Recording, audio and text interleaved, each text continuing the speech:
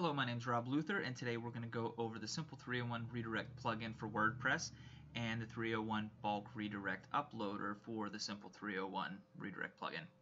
So what a 301 redirect is, it's a way to tell users and search engines, not tell them, but actually send them from an old page that no longer exists to the correct and proper page that they should be going to. So real quick, as an example, I can type in this, let's go, this is bad, and let's say I want to redirect that to the home page, save changes,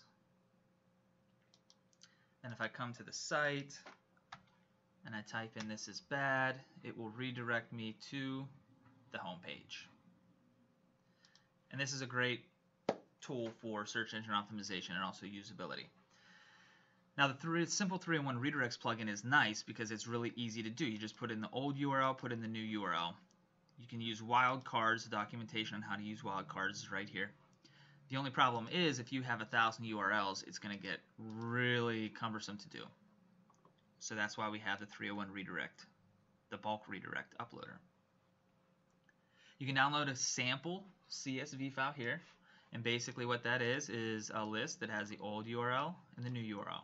So paste in all your old URLs, match them up with the new URLs. When you're done, save it, choose File, and you can upload it. You can also export your 301 redirects that you currently have in Simple 301 Redirects. So if you want to export them, edit them, then you can upload them again. Before you upload them, make sure you clear them. But just keep in mind, when you clear them, it's done. You can't undo it. So if you're going to clear, make sure you get a backup before you do it, just in case. So you choose File, select your file, hit Upload 301 Redirects, and you are done.